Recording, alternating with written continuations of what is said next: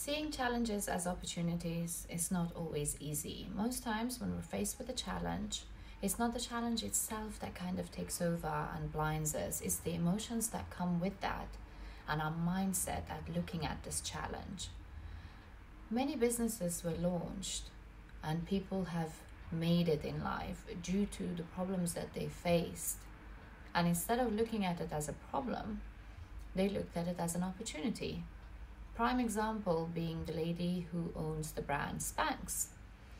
She used to sell fax before, and she was obviously very bored of that, a challenge. And what did she do about it? Had she not been that bored in her job, she would have never launched Spanx that helped millions of women. So when we're faced with a challenge, we can either be a victim and look at it and be broken by it and be defined by it, or we can look at it as an opportunity and grab it with both hands. If you haven't been to my page, welcome. I'm Hamasa. I look at mental and emotional well-being, personal development, and day-to-day issues. Please do subscribe to my page. See, if you think about it, an opportunity and a risk is kind of the same thing. It's going into the unknown without knowing the outcome. A risk is a bad outcome, so we consider the bad in the situation. And an opportunity, we consider a good option. But in both cases, we don't actually know what outcome we're going to get. So what's there to say? How to define it? Why some things looked at as a risk and some things looked at as an opportunity? And to be honest, there isn't. With opportunity, it's just our mindset and how we look at a situation. Some people look at a rejection as an obstacle, a challenge, a problem. Other people look at it, okay, so I've been rejected, but what did I get rejected based on? What can I do to change it? I heard this saying through my research, and it was like, a no doesn't mean a no, it just means not right now. So that doesn't mean that just because you've been turned away from something, that that's not right for you. It just means that the timing of it may have not been right for you.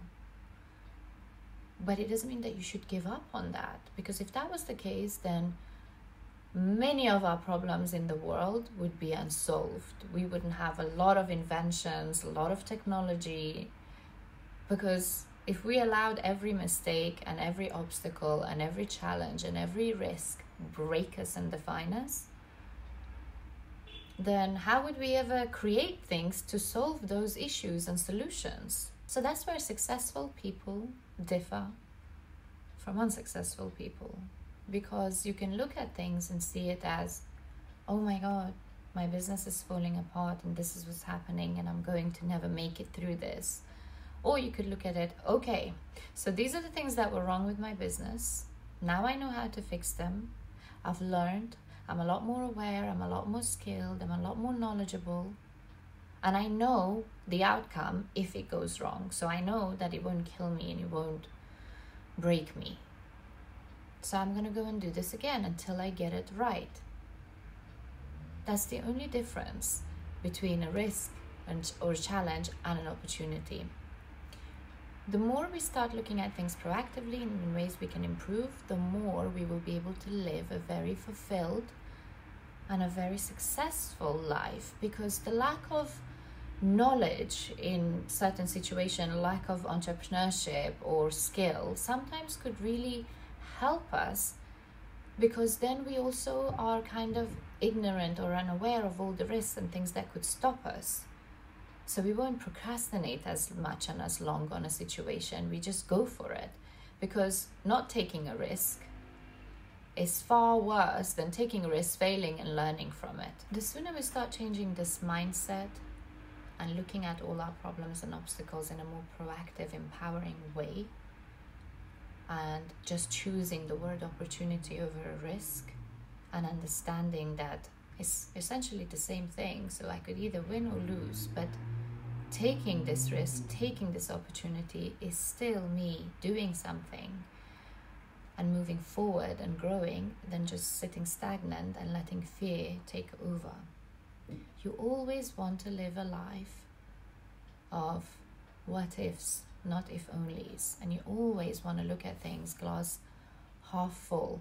Because when you let your mindset be in a glass half empty state, you will never ever grow or get out of your comfort zone. And opportunities will just fly by you, and you will look at other people flourishing and you will stay stagnant. And understand that it's all in your mind. So the quicker you change it, the more successful and fulfilling your life will be. If you've enjoyed this video, please do subscribe to my page, like and comment on this video, and share it with someone who might find it helpful. Thank you so much for watching, and I'll see you guys here again next week. Mwah.